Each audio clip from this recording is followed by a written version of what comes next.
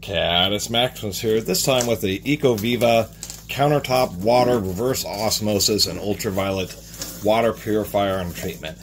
This is not normally the type of product I usually review, but I mean, all these talks of PFAS and all these chemicals and microplastics, and they advertise this to deal with the PFAS. On sale, it's $210.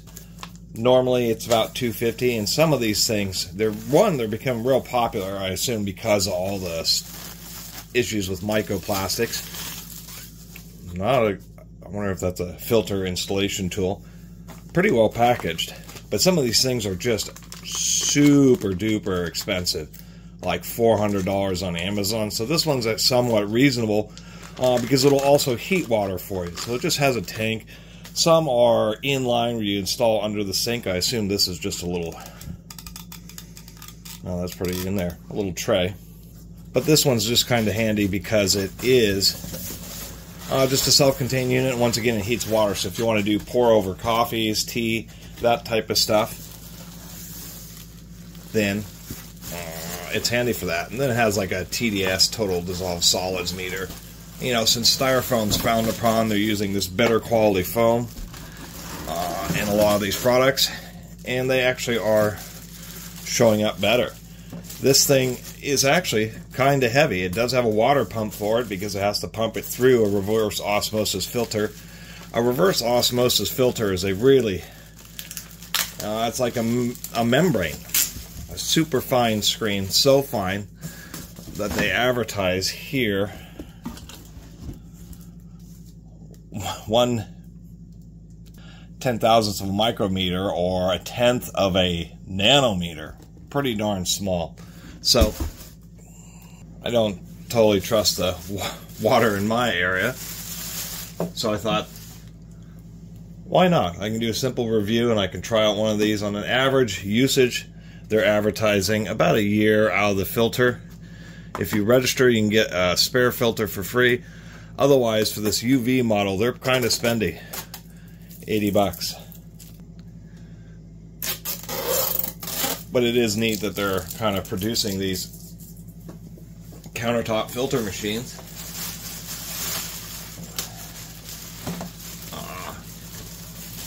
You know, kind of commercially.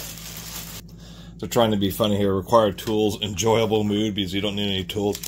The big thing to remember, I guess this is the kind of the flow pattern. We have our input water, we have our filter, and then it has a post-filtered internal storage tank, and then it runs it through the UV last. I do like that it has the UV as just an extra deal. Here's the one thing to actually remember is you have to fill the water tank. When you have a new filter, you have to prime and flush it. So you have to fill the water tank, run it, and then you hold the 150 milliliter key for 5 seconds, and it'll drain its internal tank, and you got to do that 6 to 8 times. So you got to repeatedly fill it up, let it process through the filter, get the whole filter primed up. And so getting this out shouldn't be, well, this should be the, okay, now I got it. This thing just lifts out. This actually doesn't appear to this little lid. These locking function is for the filter itself, and it's hard to tell in the picture, but this filter is huge. It's like 3.5 inches diameter, and the height of the machine, it is a pretty large unit. And that's what this plastic wrench, this is just a wrench to make it easier to, although, there we go, just to twist this to unlock it or lock it into place. This cover just sits on top. This just pops off. You can lift the tank out, and there's one thing loose in there, which I'm assuming they didn't intend to have it fall out, but there's this little puck here. We have 2 sides, and, well, you can't see. It's a floating puck. You have 2 sides. You have a side with like a little seam, and then a smooth side. Just dropped it. That drops down into this little slot. It floats, and I assume this little piece was meant to hold it in place, but it must have fallen out, and so that just goes in there like that. I guess you can pull out, take this apart just to clean it. So this is a float. It has a magnet in it, so when it reaches the bottom, it knows the tank's empty and to not pump dry. It also has a second magnet here to so it can detect whether or not the tank is installed. So, whoop, a couple catches on top. Other than that, it doesn't have any kind of weird smell. I know some people will ask about that. Since it heats water, it actually has a pretty thick power cord. So let's just get this set up. Here it is set up, kind of a basic unit. These things are kind of bulky, I'm now realizing. But after spending some time, one, Viva sent out a bunch of review units. But secondly, reverse osmosis systems are the ones where the few YouTube videos where a bunch of different water filters and purifications are purifiers, are compared. Reverse osmosis basically always wins because it is such an effective method. And you can hear the pump. The one thing that is to be known is reverse osmosis is a high pressure water filtration system, so it has to have a pretty stout water pump to push through all the membranes. This would be a look at what they have, what the inside of that filter looks like. And then this is, we have cotton, we have activated carbon, a fine, I wonder if PP stands for polypropylene. I guess a scale inhibitor layer, which makes sense because it's very easy to clog the reverse osmosis membranes. And then oddly enough, a coconut layer, and then the UV is actually in the filtered output tank. Which is the one criticism, since this has an inline heater and it UV sanitizes as one of the last steps. It goes through the filter, goes into an internal tank, and that's tank is wired up for the TDS meter, the total dissolved solids meter. It's also where those UV lights shine, UV A and B, because that's what breaks down organic material. But because of those integrations, you can't, I would have liked to have somehow been able to service the output tank or the internal reservoir. But I also recognize the difficulty. And since it has UV antibacterial, I think that's the second reason why they don't have it be accessible. And I do like the UV. I mean, if you let water sit in that tank, and it's always running the UV. Not continuously, but anytime water is moving or you're about to dispense, it's running that UV. And that just helps them make sure nothing funky is growing in that tank. And admittedly, that tank is receiving water that's just gone through a reverse osmosis system. So it's already pretty darn clean. Getting the little water tank back here is just a little bit funky. You kind of get it on there and get it all set up like that.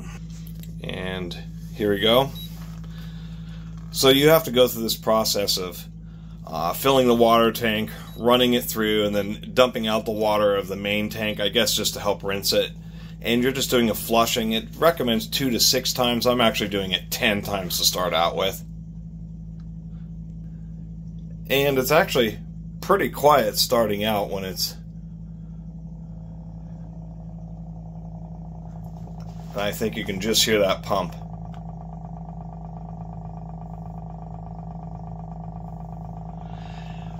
And that's the one thing those videos don't really tell you or make it very audible is... There you go, you can probably hear it better, is that high pressure pump. And that's probably the weakest point. You know, you can replace the filters, but that pump is only going to last so long. Not to say it's bad, but looking at forums and stuff, people who have had, I mean, our countertop RO systems and under sink ones have existed for a long time, decades. But they've just been really expensive. And so now they're dropping into the, you know, $100, $200, $300 range, depending on, you know, model and type that you get. They're becoming much more, you know, affordable. More being sold, and, you know, that's what I've read in the forums. It's that usually with these countertop ones, it's the pump. Some last a long time, like 10 years plus, but eventually it gives out. But with how dirty water is, and for some reason I have exceptionally clean water coming through. I don't know if it's telling me the water that's in the gray water tank or the water that's in the I I assume the TDS meter is post-filtered water, just, I guess, reassuring you. I mean, and the big deal is all these forever chemicals and microplastics and, you know, so many areas of the world where, and not just the United States, where there is just not the greatest water. That's kind of a big deal. You use one of these for when you're doing coffee, cooking, and that type of stuff, and, you know, water that you ingest, and it makes a big difference. Anything that's reverse osmosis. Oh, it says right here 14.5, so 15 psi is the amount of pressure it takes to push the water through the filter. I'll say the manual was actually written reasonably well. It was definitely edited by, you know, it isn't like traditional English. It's a relatively proper manual.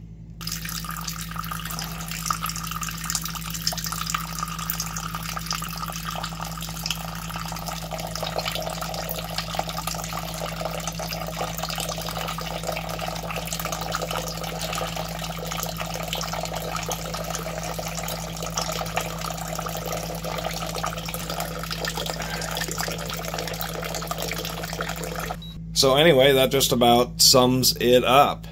One thing, the last little tip, is if you're going to not use one of these and unplug it, apparently you're supposed to remove the filter, you know, put it in a bag to prevent particles from getting in it, but you're supposed to store the filters in the refrigerator if they've already been used but still have life in them. Like you're going to not use it for a period of time. And I never knew that. Store partially used reverse osmosis filters in the refrigerator. Anyway, I appreciate them sending this out to me. It's kind of neat to have one of these systems. And it has kind of oddball for my channel, as an item like this is. I do believe in clean water. It is a water cleaning tool. And when it comes to things that, you know, can actually improve somebody's health by removing, you know, metals and plastics and chemicals and all that kind of stuff from water, I mean, that's actually kind of a big deal. What I wonder is how many minerals and that type of stuff it also removes to the water, if it makes the water, quote-unquote, more dry, which I suspect it does. If you have super great filtration, then it's probably going to filter out some of the things that may affect taste, too. Anyway, thanks for watching.